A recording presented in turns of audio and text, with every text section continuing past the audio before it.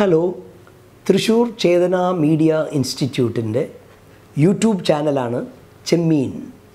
ഈ ചെമ്മീൻ ചെപ്പ് തുറക്കൂ. Please do subscribe to our YouTube channel. Cinema രംഗത്തെയും ദൃശ്യമാധ്യമ രംഗത്തെയും വിശേഷങ്ങളും മാസ്റ്റർ ക്ലാസ്സസും ഇങ്ങനെ നിരവധി വെറൈറ്റി പ്രോഗ്രാംസ് നിങ്ങൾക്ക് കാണാം. ചെമ്മീൻ ചേതന മീഡിയ ഇൻസ്റ്റിറ്റ്യൂട്ട് യൂട്യൂബ് ചാനൽ.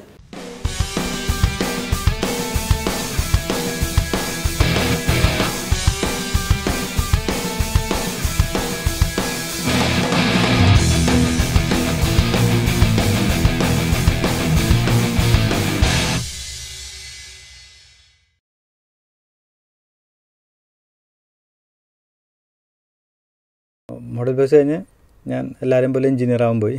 എഞ്ചിനീയറാണ്. ഇപ്പോൾ ഇവിടെയുള്ളൊരു ആൾക്കാരൊക്കെ എഞ്ചിനീയേഴ്സാണ്. എഞ്ചിനീയറിങ്ങിന് പഠിച്ചുകൊണ്ടിരിക്കുമ്പോഴാണ് ഇൻസ്റ്റിറ്റ്യൂട്ടിൽ പോകുക എന്നുള്ളൊരു സംഭവം വന്നത്, ഒരു ആഗ്രഹം വന്നത്. പക്ഷേ ഞാൻ ക്യാമറാമാൻ ആവാനാണ് വിചാരിച്ചത്. ക്യാമറ പഠിക്കാൻ വേണ്ടി പോയി. അപ്പോൾ 2 സ്ഥലത്തും ക്യാമറയ്ക്കാണ് അപ്ലൈ ചെയ്തത്, FTL SRFTയിലും. 2 സ്ഥലത്തും അവിടെ എന്താ പറയുന്നത്, ഇൻ്റർവ്യൂവിന് പോയി.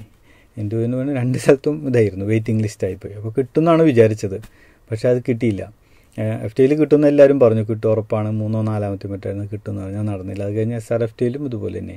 അത് കഴിഞ്ഞ് SRFT വീണ്ടും വിളിച്ചു. അതായത് ആ കൊല്ലം തന്നെ അവർ ചോദിച്ചു, നിങ്ങൾക്ക് സൗണ്ടിനാണെന്ന് വെച്ചാൽ താല്പര്യം ഉണ്ടെന്ന് വെച്ച് കഴിഞ്ഞാൽ ഒരു ഇൻ്റർവ്യൂ വീണ്ടും അപ്പിയർ ചെയ്യാൻ പറഞ്ഞിട്ട് പിന്നെ ഞാൻ ഒരു വട്ടം കൂടിയും കൽക്കട്ടയിൽ പോയി.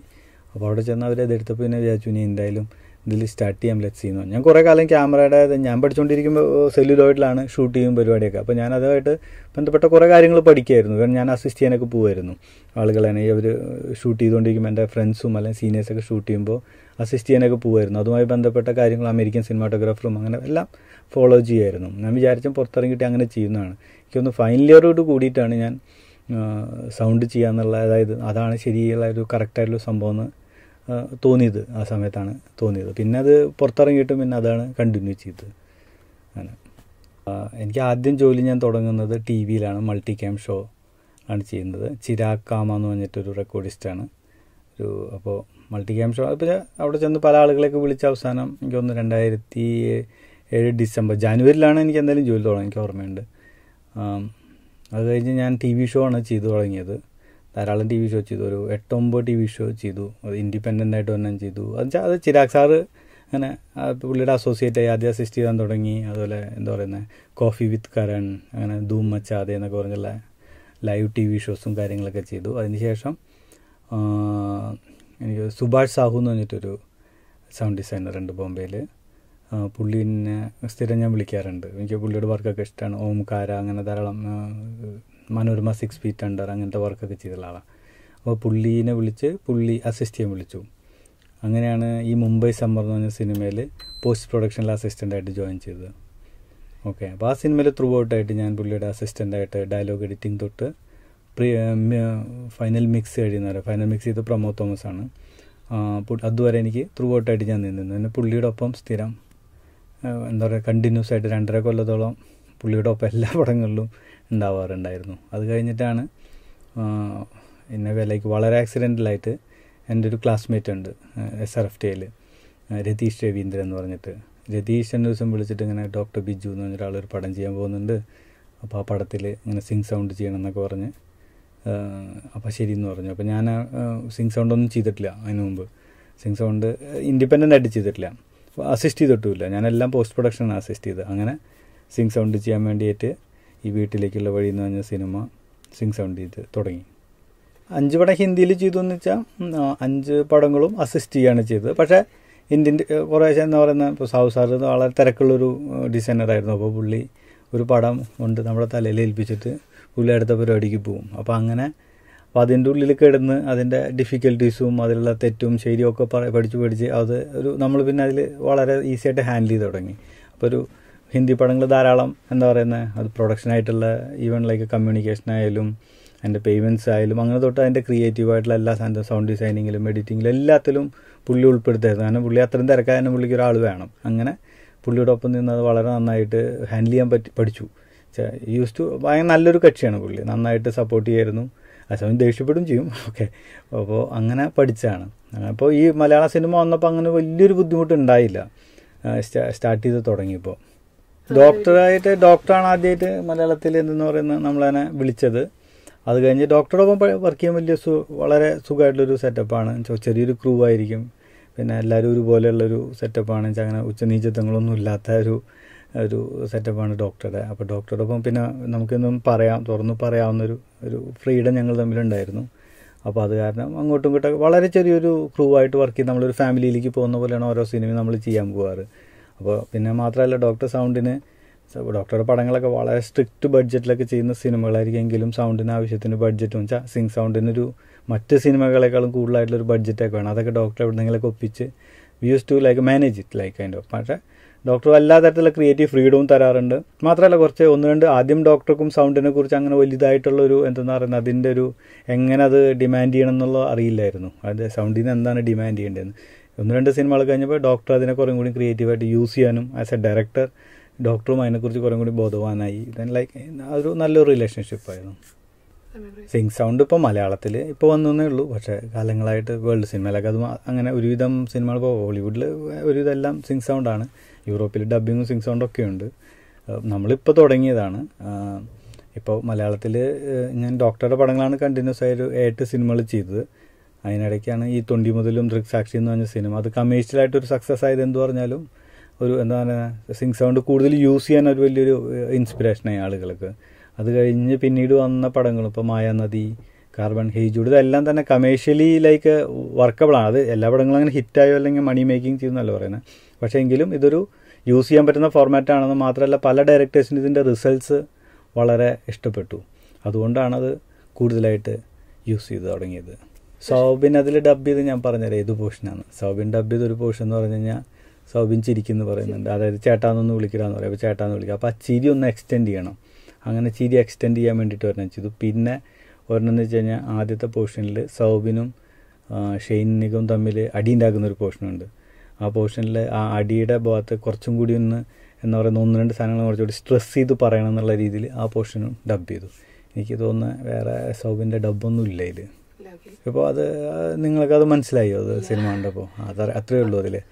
പിന്നെ ഇപ്പോൾ ഹെയ്ജൂഡ് എന്ന് പറഞ്ഞ സിനിമയിൽ തൃഷയുടെ എല്ലാം ഡബ് ചെയ്തു. തൃഷയ്ക്ക് മലയാളം പറയാൻ പറ്റുന്നുണ്ടായിരുന്നില്ല. തൃഷയുടെ ഫുള്ള് ഡബ് ചെയ്തു. പക്ഷേ വേറെ സം പോർഷൻസ് തൃശ്ശിയും നിവിൻ പോളിയും തമ്മിൽ അടി ഉണ്ടാക്കുന്നതൊക്കെ ഭയങ്കര റീസപ്പ് ആയിട്ടുള്ള പോർഷൻസ് ഉണ്ട്. അവിടെ തൃഷയുടെ ഒറിജിനൽ വോയിസ് വെക്കുകയും ചെയ്തു. കാരണം ഡബ് ചെയ്യാൻ പറ്റുന്നില്ല. ഞാനത് ഡബ് ചെയ്താൽ പിന്നെ നിവിൻ അത് ഡബ് ചെയ്യണം. അങ്ങനെയൊക്കെയുള്ള ഇതെല്ലാം കൂടി നോക്കിയിട്ടാണ് ചെയ്യുന്നത്. പക്ഷേ പരമാവധി അത് ഒരുവിധമല്ല 99% നമ്മൾ ആ വോയിസ് ഡബ് ചെയ്താൽ നമ്മൾ മനസ്സിലാക്കില്ല. കാരണം അതിൻ്റേതായുള്ള വർക്ക് ചെയ്യണം. അതിൽ ഡബ് ചെയ്യുമ്പോൾ തൊട്ട് ചെയ്യുന്ന സ്റ്റൈൽ തൊട്ട് അതിൻ്റെ പോസ്റ്റിൽ എങ്ങനെ മിക്സ് ചെയ്യുന്നു വരെയുള്ളത് ഇമ്പോർട്ടൻ്റ് ആണ്. ചിലപ്പോൾ അങ്ങനെ ചെയ്യാറുണ്ട്. ഇപ്പോൾ ഞാൻ ചോദിക്കട്ടെ, ഇപ്പോൾ നമ്മളിപ്പോൾ ഇന്നസെൻറ്റിൻ്റെ കോമഡി ഇന്ന് ഞങ്ങൾ അതിനെക്കുറിച്ച് സംസാരിക്കുകയായിരുന്നു. ഇന്നസെൻറ്റിൻ്റെ കോമഡി ഭയങ്കര കോമഡി. പക്ഷേ അതിൻ്റെ പിന്നിലൊരു ഡയറക്ടറും ഒരു റൈറ്ററും ഉണ്ടെന്ന് ആരും ഓർമ്മിക്കാറില്ല.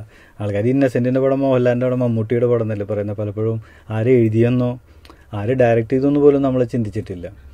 ഓക്കെ, അപ്പോൾ അതിൻ്റെ ഫ്രണ്ടിൽ വരുന്നൊരു സാധനത്തിനെ കിട്ടും. പിന്നെ മ്യൂസിക് എന്ന് പറഞ്ഞു കഴിഞ്ഞിട്ടുണ്ടെങ്കിൽ ത്രൂ ഔട്ടായിട്ടൊരു എന്താ പറയുന്നത് വേറെ രീതിയിൽ മനുഷ്യനെ ടച്ച് ചെയ്യാൻ ഭയങ്കര കേപ്പബിലിറ്റി ഉള്ളൊരു സാധനമാണല്ലോ.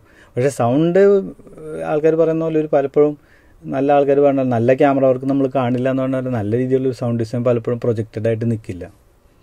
അത് അതിൻ്റെ കഥയോടനുസരിച്ച് പോവും. അവിടെ അങ്ങനെ സൗണ്ട് ഉണ്ടെന്ന് പോലും ഇല്ല. പക്ഷേ ആ സൗണ്ട് അവിടെ ഇല്ലായിരുന്നെങ്കിൽ ചിലപ്പോൾ നമ്മളത് നോട്ടീസ് ചെയ്യായിരുന്നു. അങ്ങനെ അല്ലാതെ എനിക്ക് തോന്നുന്നത് എനിക്കൊക്കെ ലക്കിയാണ്. ആവശ്യത്തിന് അപ്രീസിയേഷനും കാര്യങ്ങളൊക്കെ കിട്ടുന്ന ഒരാളായിട്ടാണ് ഞാൻ എന്നെ കണക്കാക്കുന്നത്. മിക്കപ്പോഴും എല്ലാ സിനിമകളും നമ്മൾ അവസാനമായിട്ട് ഏറ്റവും കറക്റ്റായിട്ട് നമുക്ക് കാണാൻ പറ്റും നമ്മുടെ മിക്സിങ് തിയേറ്ററിലാണ്. അത് കഴിഞ്ഞ് പുറത്തിറങ്ങിയപ്പോൾ 150 തിയേറ്റർ ഉണ്ടെങ്കിൽ 150 സ്റ്റൈലിലാണ് ഇത് കേൾക്കാൻ പോകുന്നത്. അപ്പോൾ അതിനെക്കുറിച്ച് ഇവൻ നിങ്ങളുടെ അന്ന് ചേതനയുടെ ഒരു സെമിനാറൊക്കെ ഉണ്ടായിരുന്നു. അതിൽ പോലും ഇതിനെക്കുറിച്ച് വലിയൊരു ചർച്ചയൊക്കെ ഉണ്ടായതാണ് അന്ന്.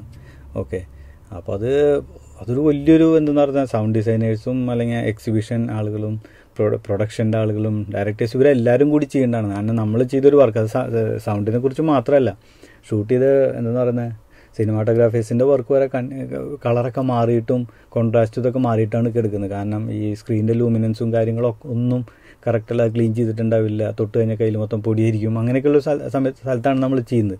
അറിയാലോ, പണ്ട് തിയേറ്റേഴ്സിലൊക്കെ ഫാനൊക്കെ ഇട്ടിട്ടാണ് നമ്മൾ സിനിമ ഉണ്ടായിരുന്നത്. അപ്പോൾ തന്നെ എന്തുമാത്രം കാര്യങ്ങൾ അതിൽ കേൾക്കാണ്ടാവും എന്നുള്ളൊരു സാധനം ഉണ്ടല്ലോ. അത് പ്രതിഫലം എന്തായാലും ഡിഫറൻസ് ആണ്. ഓക്കെ, ഹിന്ദിയിൽ ഇതിനേക്കാളും വെൽ പെയ്ഡാണ്. എന്നുവെച്ചാൽ ഇതിനേക്കാളും മോശം പേ ചെയ്യുന്ന ആളുകളുണ്ട്. ഞാൻ പറഞ്ഞത് പക്ഷേ യൂഷ്വലി ഇറ്റ്സ് വെൽ പെയ്ഡ്.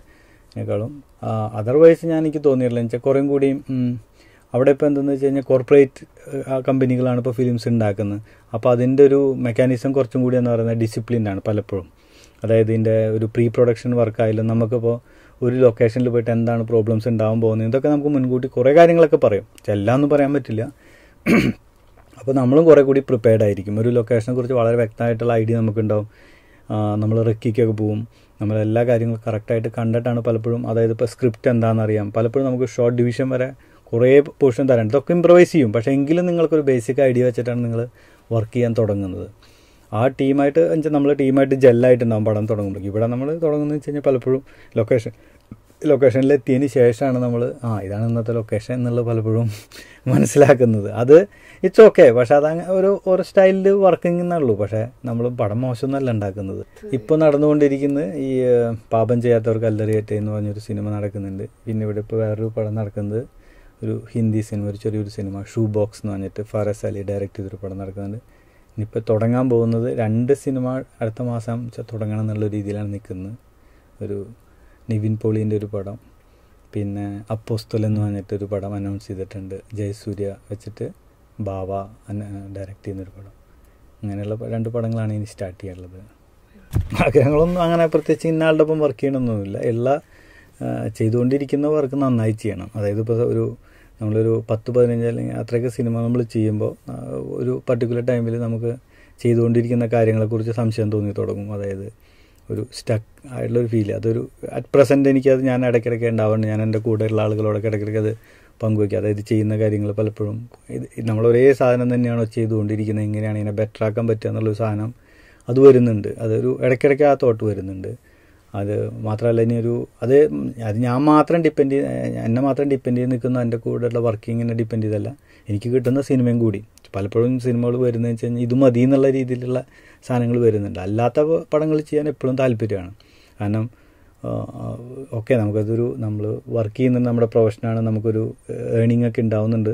പക്ഷെ അല്ലാത്ത സിനിമകളും നമ്മൾ ധാരാളം വർക്ക് ചെയ്യാൻ താല്പര്യപ്പെടുന്നതാണ്. എന്നുവെച്ചാൽ പലപ്പോഴും അങ്ങനത്തെ സിനിമകൾ നമുക്ക് കൂടുതൽ സ്കോപ്പ് ഉണ്ട്. ഇപ്പോൾ ഈ ഷൂ ബോക്സ് എന്നൊക്കെ പറഞ്ഞ സിനിമയൊക്കെ നമ്മൾ ചെയ്ത് തുടങ്ങിയത് എങ്ങനെയാണെന്ന് വെച്ച് കഴിഞ്ഞാൽ അങ്ങനത്തെ ഒരു ആദ്യവേള അയച്ചു തന്നിട്ട് പുള്ളിയുടെ കാശുണ്ടാകുന്നില്ല. അപ്പോൾ അങ്ങനെ അയച്ചു തന്ന് നമ്മൾ വർക്ക് ചെയ്ത് തുടങ്ങി. ഒരു ഇൻട്രസ്റ്റിംഗ് ആയിട്ട് ചെയ്യാൻ പറ്റും തോന്നി. ഇപ്പോൾ അതിൻ്റെ പകുതിയേ ചെയ്തിട്ടുള്ളൂ, ഇനി അതിൻ്റെ പകുതി ബാക്കിയുണ്ട്. അങ്ങനെ നിൽക്കുന്നൊരു സംഭവമാണ്. അപ്പോൾ അങ്ങനെയുള്ള സിനിമകൾ വന്നു കഴിഞ്ഞാൽ ഷുവറായിട്ട് ചെയ്യാൻ പറ്റുന്ന. ഞാൻ കഴിഞ്ഞ കൊല്ലം 3 സിനിമയാണ് ചെയ്തത്. അതിൽ ഈ കുമ്പളങ്ങി നൈറ്റ്സ് എന്ന് പറഞ്ഞാൽ ആക്ച്വലി അതിന് മുമ്പത്തെ കൊല്ലം സെപ്റ്റംബറിൽ ഷൂട്ട് തുടങ്ങിയതാണ്. ഏകദേശം എനിക്ക് ഞാൻ തോന്നുന്നു സെപ്റ്റംബറിലൊക്കെ ഷൂട്ട് തുടങ്ങി. എനിക്ക് കിട്ടിയപ്പോൾ ഒരു ഡിസംബറൊക്കെ ആയിട്ടാണ് കിട്ടിയിരിക്കുന്നുണ്ടാവുകയെന്ന് തോന്നുന്നു. ആ സമയത്ത് തുടങ്ങി 2 മാസം എടുത്തുണ്ടാവും അല്ലേ. 2-2.5 മാസത്തോളം ഞങ്ങൾ അതിൻ്റെ പോസ്റ്റ് പ്രൊഡക്ഷൻ ചെയ്തു. മിക്സിങ് അടക്കം എല്ലാം ആയിട്ട് വന്നു.